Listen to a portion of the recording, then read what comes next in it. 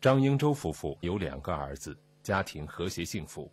然而这一切都在6年前小儿子家东和他们的一次谈话后发生了改变。那次的话呢，他就突然把他老妈拉在一边，然后跟我讲，小儿子家东性格非常内向，平日里几乎不怎么和父母说话，如今提出要和父母谈话，张英洲夫妇心里都有一些忐忑。那天我就先跟我爸说，爸，你不要生气啊，我说的这件事情。之后我爸就答应我说好，你说。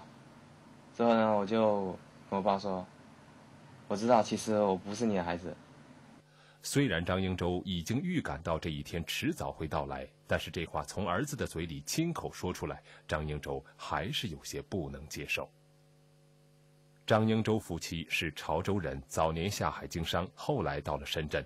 1995年的一天，在生意场上认识的朋友说，老家有个孩子因为父母养不起，想找个好人家送了，问他们愿不愿意收养。我们农村有个习惯，就是逗孩子比较兴隆吧。结果呢，他就去看了的话，就是感觉是蛮欢喜的，就这么一个因缘就把他收养回来了。当时的家东已经5岁了，长得虎头虎脑，机灵可爱。虽然张英洲夫妻已经有1个儿子，然而看到这么聪明帅气的男孩，他们二话没说就答应收养家东。当时他们便把孩子抱回了家。可是这之后不久，夫妻俩突然发现孩子的左臂上有一道严重烫伤疤痕，这是怎么回事呢？他们马上给那个介绍他们买孩子的中间人打电话，却再也打不通了。张英洲夫妻这才意识到，这很可能是一个被拐卖的孩子。也许因为孩子左臂有伤而没有找到买家，这才送给了他们。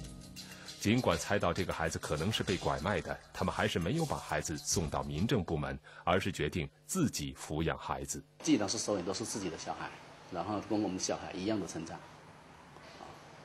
回头过来，在心理方面的话，还有一种想法，就是说尽量满足他的需求。张英洲记得，当年为了让家东开口叫一声爸爸，他和妻子费尽了周折。因为我一直不肯叫嘛，之后我后来听说他们都听我说，我喜欢单车，而且我每天看着别人骑单车。之后买给我之后就哄我一下，就说叫爸爸叫爸爸，之后我就叫了。之后就从这个时候开始嘛，我就慢慢开始融入这个家庭了。这里是大家看法。张家东确实不是张应洲夫妇的亲生孩子，但是这些年啊，张应洲夫妇对这个孩子百般呵护，而张家东呢，也从一个5岁的孩子到了现在的一个青春少年。